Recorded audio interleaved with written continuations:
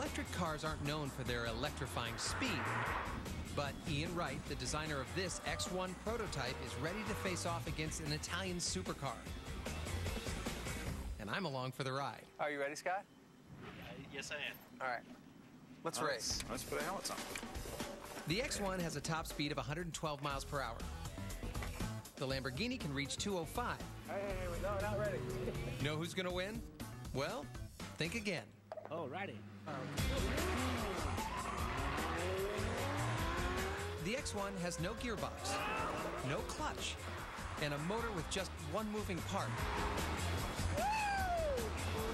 You can fill the tank at any 220-volt wall socket, but on this tight track, it's just beaten one of the world's premier sports cars. So, what's the X1's secret? Well, for starters, its unusual engine.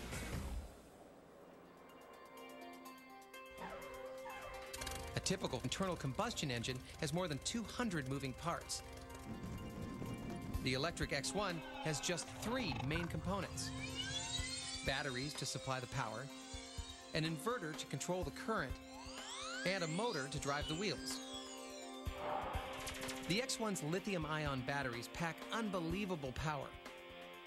400 volts at 4,000 amps, about what you get from a small lightning bolt. Next, the inverter. This power unit converts DC into AC by switching the DC current on and off thousands of times a second. By varying the switching ratio, the inverter acts as the X1's transmission, controlling the motor's torque and speed. Finally, the X1's high-performance motor redlines at 14,000 RPM and generates around 300 horsepower. That's twice as much as your everyday family car, and the X1 is half the weight.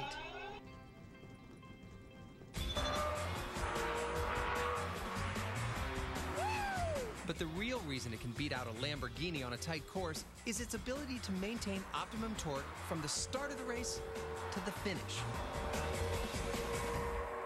If you look at all the different parameters to optimize in race cars, the ability to accelerate out of the turns is the most important thing, and that's torque. To see how this works, let's go to instant replay. Okay, hold it right there.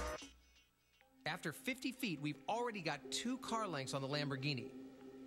That's because the X1 is operating at a constant optimum torque, and the Lamborghini is not. In any 2-wheel drive car, you hit maximum torque just before your wheels start slipping. But because traditional cars need to change gears to accelerate, it's impossible for them to maintain that perfect edge, particularly off the starting line. And the trouble with a standing start with a gas engine is you've got to match the torque to what the wheels want, and that means you've got to slip the clutch or slip the wheels. So one way or another, you don't get precise control of the torque. But with electric motors, you do. Ian has programmed the X1's computer to run at optimum torque whenever the car accelerates, on any track surface. Its tires can handle 1,500 foot-pounds of torque before they start slipping. So the computer keeps the tires just a fraction below that critical number at all times.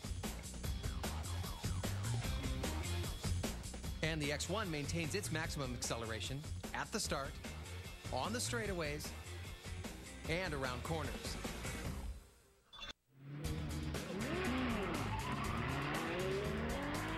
So far, my stint in the passenger seat of Ian Wright's X1 electric car has been mind-blowing.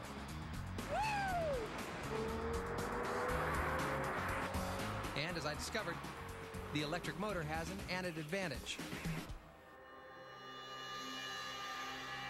You can really see this with our thermal image camera.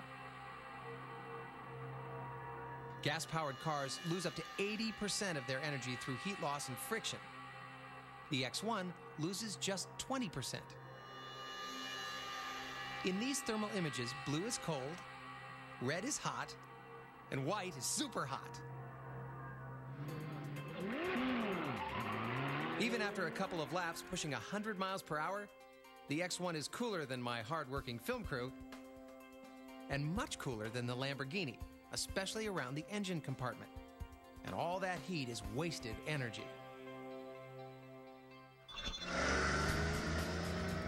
Now the X1 faces a tougher challenge. We've already wiped the floor with a sports car, but can we beat a real race car? This is John Condren's NASCAR, 550 horsepower, 350 cubic inch V8. Are you ready to race us? Well, I'm willing to give it a little test. How's that? A little test will be just fine. Do you think you can beat us here in this electric vehicle? Well, I don't know. I've been watching you earlier today, and this thing is very quick. Let's race. Start it up. Actually, we're starting, aren't we? We are starting. Start it up.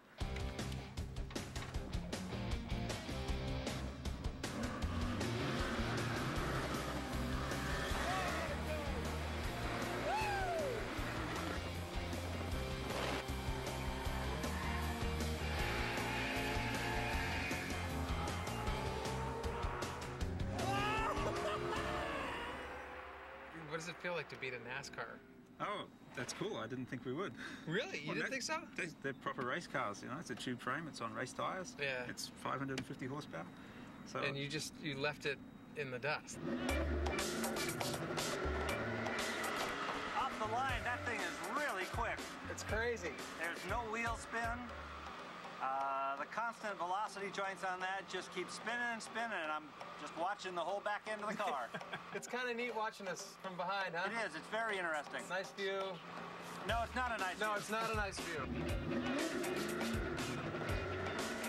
Off the starting line, the NASCAR's performance is no better than the Lamborghini's. In the X1, we hit 60 miles an hour in 170 feet, about the width of a large intersection. Once again, optimum torque maintained by the onboard computer outruns pure muscle. We've all got more power than we need. It's about controlling the torque. Another decisive factor is the weight of the car. The NASCAR is nearly 3,000 pounds.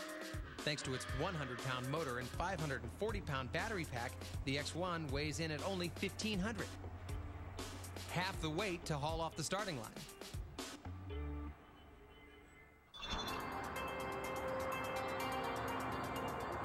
But, as I'm about to find out, the X1's advantages don't end at the racetrack. If you're building gas engine cars, if you build a really fuel efficient one, it'll be slow. But that's not true for electric cars. I mean, this car does 0 to 60 in 3.0 seconds. It does 0 to 100 miles an hour in 6.8, and yet it does the equivalent of 170 miles per gallon in city driving. That's around 3 times better than the best hybrid vehicles on the market. High-performing and energy efficient. I think this really could be the car of the future.